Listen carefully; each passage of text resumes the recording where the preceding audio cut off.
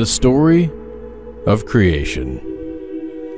In the beginning, God created the heavens and the earth. Before God created, there was nothing.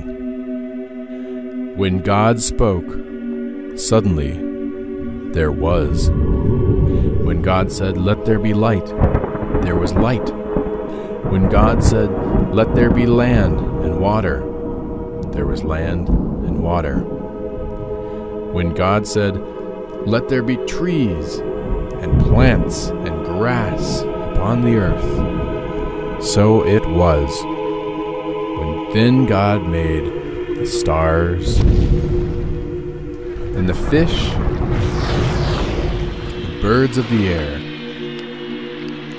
Then God made the animals. Last of all, God created Adam and Eve in his own image and likeness, saying, "Let us make them in our own likeness, male and female. Let them have dominion over all the animals, over all the fish and the birds, and everything that moves upon the earth."